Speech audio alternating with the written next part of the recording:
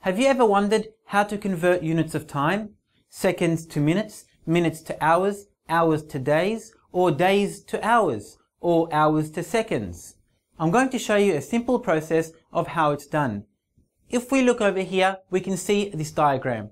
This diagram shows that we can convert seconds to minutes, minutes to hours, and hours to days, and going back, days to hours, days to even minutes, and even hours to seconds. Any way through, we can actually work them out using the process and using this diagram that we have. We need to understand it. If we understand it, it's as if we've memorized it. We'll notice there that we have seconds going to minutes. How do we go from seconds to minutes? We divide by 60. Why 60? Because there are 60 seconds in a minute. And if we want to go from minutes to hours, we divide by 60 again. Why? Because there are 60 minutes in an hour. And if we're going from hours to days, we divide by 24. Why 24? Because there are 24 hours in a day. If we're going from days back to hours, the opposite of divide is times. So to go from a day to an hour, we times by 24. If we're going from hours to minutes, we times by 60. And if we're going from minutes to seconds, we times by 60. Let us look through the examples. We'll do some examples and you'll notice it is pretty simple. We have 45 minutes and we want to know how many seconds that is. 45 minutes, we're going from minutes back to seconds. The process says we have to multiply by 60. So we grab our calculator and 45 minutes times by 60, our answer is 2,700 seconds. There are 2,700 seconds in 45 minutes. Next example, 3.5 hours. We want to know how many minutes is that. What do? 3.5 hours. We're going from hours to minutes.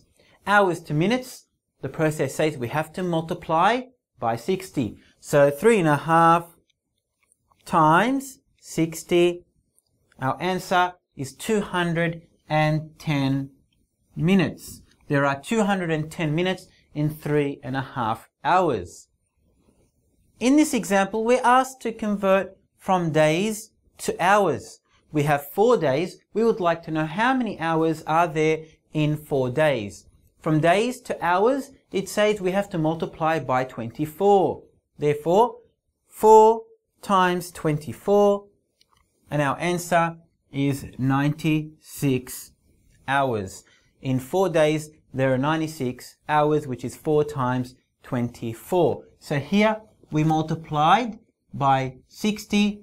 Here, we multiplied by 60, and 4 times 24 is 96. We show our working out and we get our answer. Very easy.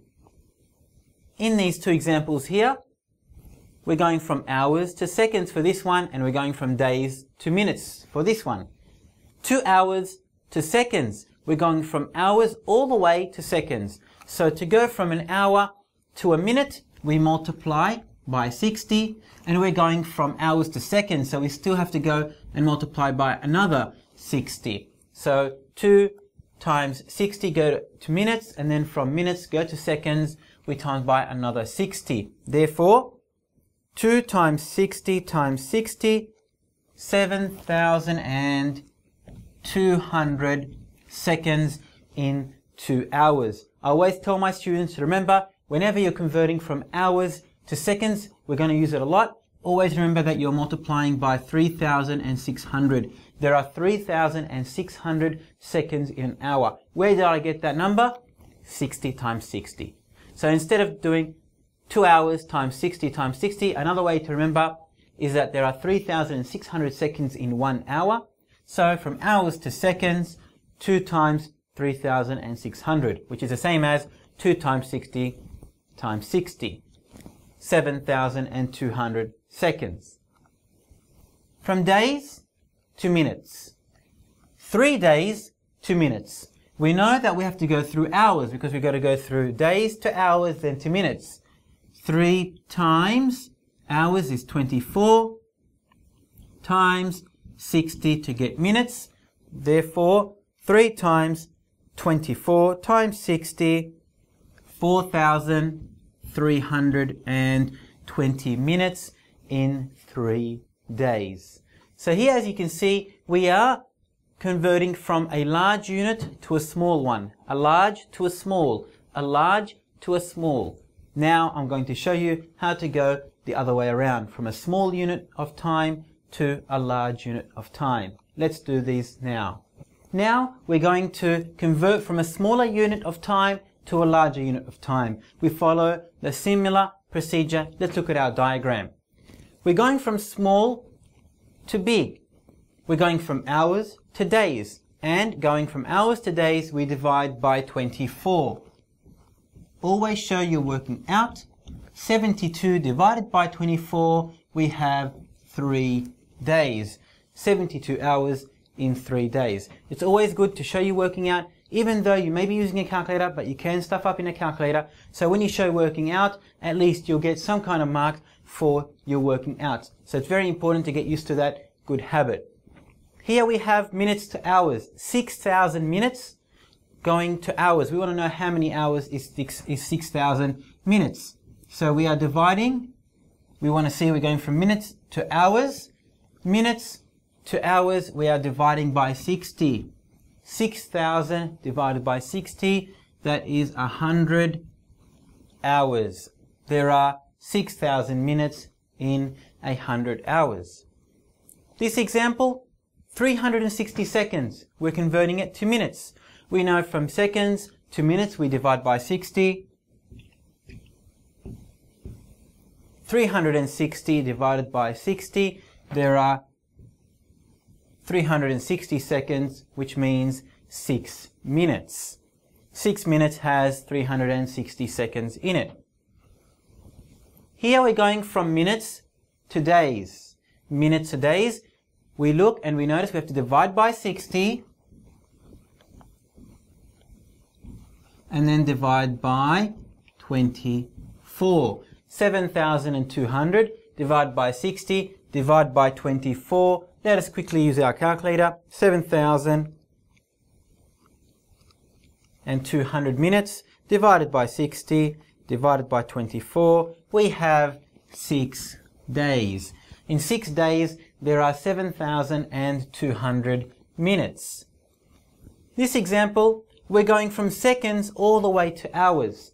Following the procedure again, from seconds to hours, we have to go through minutes. So it's a 2-stage process. We have to go to minutes first, divide by 60, and then from minutes to hours, divide by 60 again. Or we just divide by 3,600 because there are 3,600 seconds in an hour, which means 3,600 divided by 3,600, which means there are 3,600 seconds in 1 hour. That was a little tricky one there, but of course we know it is easy. Anything divided by itself equals to 1 whole. 3,600 seconds divided by 3,600 is 1 hour. In 1 hour we have 3,600 seconds. So as you can see, it is easy. It is straightforward. We follow the process and we can't make a mistake if we follow the right way and we show our working out. That way we know what we're doing and we can always come back and check what we're doing, and in this way you'll get them all right and you won't make any mistakes.